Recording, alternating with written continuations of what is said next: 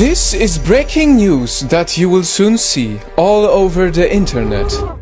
The World Health Organization is monitoring a new COVID variant known as Mu. And what makes this variant especially dangerous is that the new Mu variant may be immune to the vaccines. An anti-vax virus? Seriously, how much more can we take? WHO said they need more time to better understand the mutating variant, but here is what you need to know.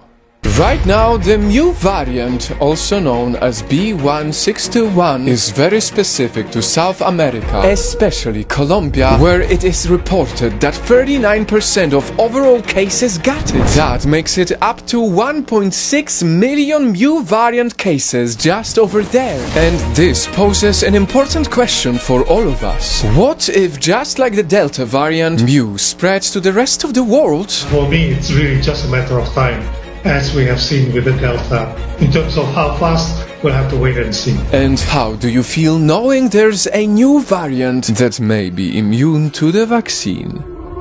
Well, some people will not like this, but I'm about to say some uncomfortable truths that may literally save someone's life in the future.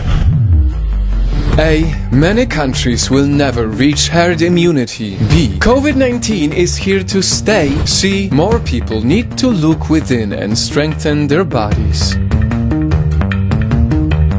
Eta, iota, kappa, lambda, alpha, beta, gamma, delta. These are actual names of all the new variants. And now we have another Mu variant that may be immune to the vaccine? Enough is enough! Soon we will run out of the alphabet to name all these new variants. And as all of this happens, isn't it crazy how governments promote lotteries and even free burgers to encourage people to vaccinate, but no one is saying how you have a responsibility to strengthen your own immune system. No one is saying how a vast majority of COVID deaths is coming from people with weaker immune systems. It's time to wake up and look within yourself. Israel has a 60% fully vaccinated population, and in these past few days they saw the worst COVID numbers since the beginning of the pandemic. Some countries have been locked up for a year and a half. They push vaccines to everyone, and up to this day they struggle with cases. If you add all the constantly mutating, more contagious variants, and now even the possibility of them mutating beyond our vaccination, it is undeniable that we may still be talking about COVID-19 in 2025. And so, as I said earlier, this may save someone's life in the future.